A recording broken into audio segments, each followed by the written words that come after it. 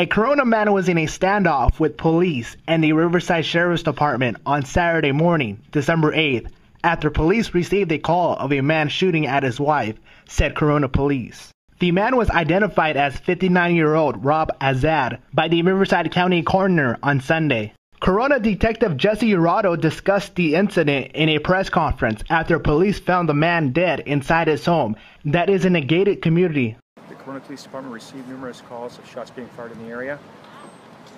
Numerous police officers responded to the area, and as officers were responding here, they ended up finding out that a male was chasing a female, and while doing so was shooting at her with a handgun.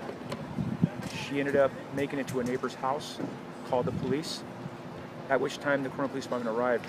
The suspect in this matter walked back to his residence, at which time, numerous times, we attempted to make contact with him. He never answered his phone or anything like that.